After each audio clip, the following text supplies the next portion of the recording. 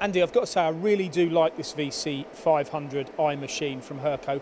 Why would someone buy this 5-axis in your opinion?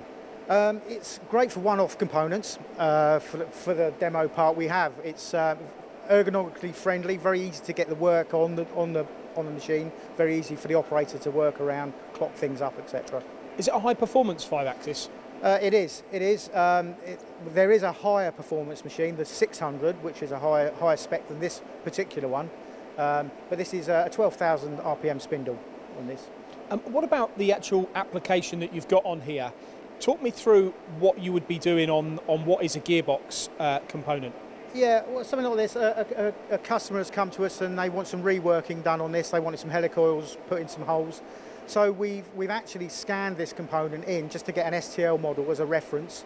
We've programmed the part conversationally on the control, and we're able to see the machining that we're doing, the program onto the model. We don't create the STL on the machine, it's created out by an outside source, but then we bring the model into the machine just as a reference. And then we program it conversationally, but you can see then that you're actually where you're machining into the model. So let's have a summary then, Andy, on this VC500. Yeah, this is great for the one-off component where you want to hit all faces in one setup.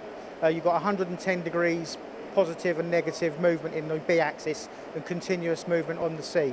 So you can hit all sides of a large component like this very easily on one setup, and it's easy to get to the machine to set the part up.